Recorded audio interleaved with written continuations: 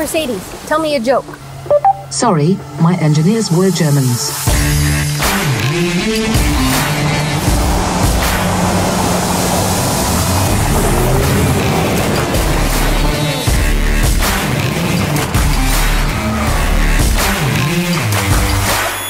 What better way to start the day with not only one, but two SUVs to check out? And we're not talking about just any SUV. We are talking about the Swiss Army knife of all midsize SUVs, the refreshed Mercedes GLC, and its even sportier looking brother, the GLC Coupe. Now there is a lot of new to discover, and trust me, I'm going to put it all to the test. What's new with the GLC? First, many new design features. Then enhanced engines and driving abilities on and off-road. The cool MBUX with voice control is now in these models, as well as many safety features. Well, let's start with the looks, because that's what they always do here in Italy, right? One thing you'll notice right away is the GLC's character has evolved. It's got a much beefier, more muscular look. Up front, the reshaped three-dimensional radiator grille, and down here, a new bumper with much more visible under-ride protection. New as well is the design of the lights. These multi-beam LED headlights can react to different traffic situations, giving you the perfect light and visibility at all times. In the rear, the tail lights now have the design of the recent Mercedes family and brings full LED technology. And you may also notice the integrated exhaust tips into the rear apron. That comes part of the chrome package, which is now standard as well. If you want a more individual look, you can choose from a range of new wheel designs. Not only do they look great, but they are also aerodynamically enhanced. All right, enough of this standing still. Let's fire the engine up and put the GLC through its paces.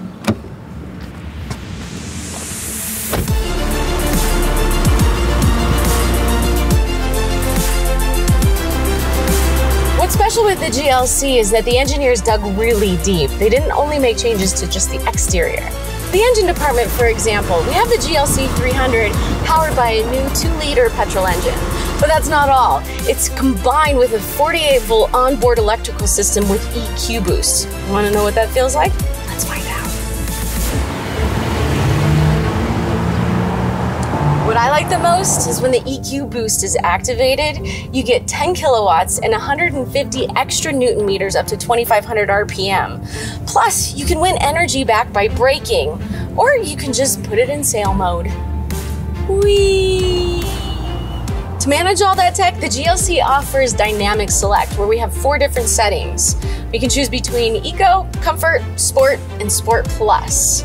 Each mode affects the character of how the engine, the transmission, and the steering all work together, making it suitable for any situation. In our GLC, we have the air body control option. It's basically a multi-chamber air suspension that can cater to any driving style, anything from Comfort to Sport Plus.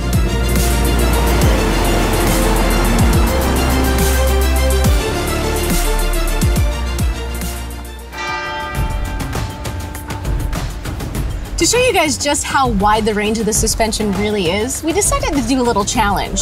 So our next shooting location is about 10 kilometers away from here, on-road, and about 7 kilometers off-road, which is the route I'm gonna take, and then I'm gonna send the production team in the GLC Coupe in the on-road route and see who gets there first. You guys ready?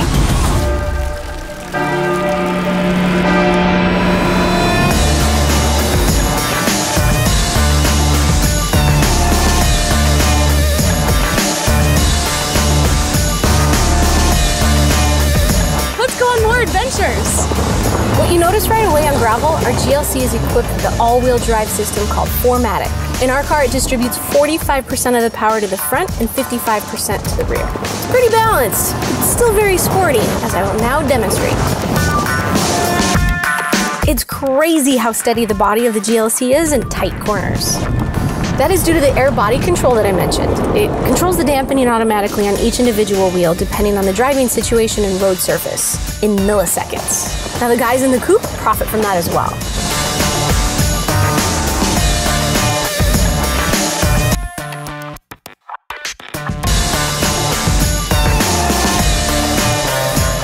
Now you might think that this is a problem, but the air suspension will allow me to raise the ground clearance. Now, the coupe has the same thing, so besides just being able to raise it, it will also lower it, stiffening the springs and the dampening, and it'll create less drag. So now I really gotta catch him.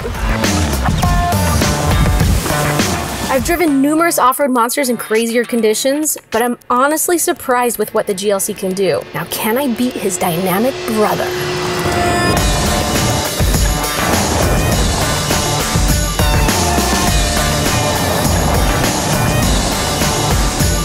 Do it? Did I make it? Are they here yet? I think I did it. Yes!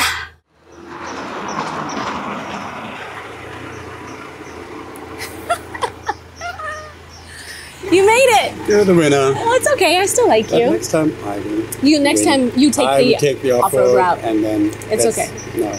Let's go have some spaghetti. Yes. Okay. Let's take a look inside, guys. All over the place, you'll see new trim elements and colors. Now, our coupe, which is basically the same cockpit as our GLC, is equipped with the AMG line. The most prominent is this new generation of the high-tech steering wheel. Now, if you guys are really into details, you might want to check out the AMG Sport pedals in brushed stainless steel. By the way, there are a few things that you should never do when you're in Italy. Never forget your sunglasses, eating spaghetti with a knife, ordering cappuccino after noon, and take a car that does not have a sunroof. Lucky for me, the GLC has a very large sunroof that literally floods the entire cabin with light. And the coolest thing is that I can operate it from outside of the car with the key. If you forgot to close the sunroof and the rain is coming, don't worry about it. It closes automatically.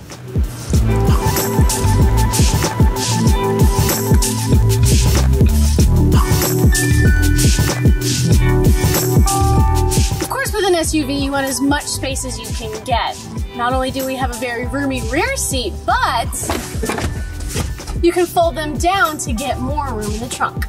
And the GLC has an electronic tailgate. Now, to make loading heavier stuff much easier, you can lower the rear end of the car by using the air body control, and it'll take it down to about 40 millimeters lower.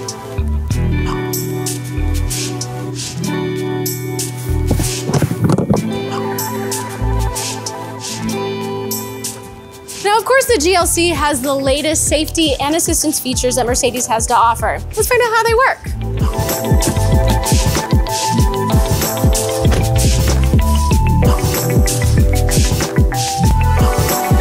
The driving assistance package contains a load of those safety features. With them, the GLC is clearly well on the way towards automated driving. One is the Active Distance Assist Distronic. It can automatically help to maintain a distance from the car in front of me. Ooh, just like that! The GLC has an active brake assist as standard. Whenever the car recognizes the danger of a collision, it can give a visual and audible warning. Should that not be enough, the system is able to initiate braking when a possible collision is detected. This works with other vehicles, riders, or pedestrians ahead. Another feature that subliminally supports the driver is the active steering assist. It keeps the car centered in its lane and slightly corrects if the driver starts to wander. If parking isn't one of your strong points, the GLC is willing to help if you use the active parking assist. All you have to do is drive down the parking lane at 35 kph or less, and it will automatically recognize a possible spot. Oh, okay, it found one. I'm gonna go ahead and take that spot. Okay, confirming and engaging reverse. All right, everything else is done automatically. All right, guys, how cool is this?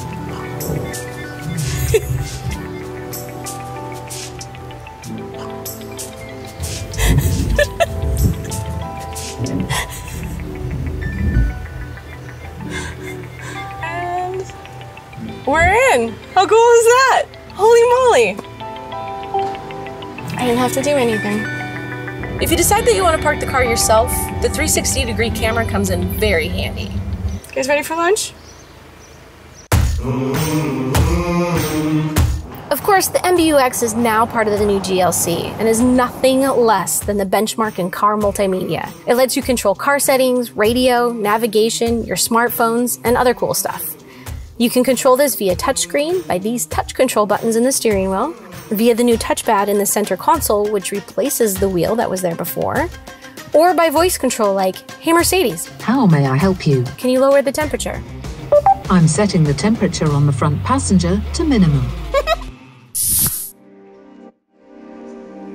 Of course, you have seen the GLC Coupe by now. So let's take a closer look at the GLC's even sportier looking brother. Now it keeps the distinctive silhouette, yet the difference starts right here with the dropping roofline and the strong muscular shoulders. With the coupe that we have here, not only do we have the AMG line interior, which I've already shown you, we also have the AMG line exterior. For example, we have the sportier looking air intakes, the shiny diamond radiator grille, the 4-piston brake calipers, with the Mercedes lettering, making sure that you have all of the stopping power that you need. Even with the dynamic shape of the coupe, there is still a lot of room. In regards to stowage capacity, it's in the top of its class. And as far as trunk space goes, it's up there with its competitors as well. And how this thing drives? You remember that it took second on our little competition earlier? But this did not have anything to do with its abilities. In our case, it features the same 2-liter petrol engine with EQ boost and is just the perfect buddy on twisty mountain roads. The benchmark in automotive multimedia systems is also on board the coupe. The MBUX with all its features, including voice control. And speaking of benchmark, of course you can get all the latest safety features as well in the coupe, such as Distronic, active steering assist, active brake assist, and so on and so forth. Well, my day with the GLC and the GLC Coupe has come to an end. What I love about both of them is they perform great on and off-road. They have the new MBUX and they have the latest safety features. So it's really up to you if you want the more sportier look or you prefer the classic silhouette. Either way, they're both really great cars. I'm out of here. We'll see you guys next time. If you want to see more about the Mercedes models, click up in this corner. If you'd like to watch more content, click in this corner. We'll see you guys next time.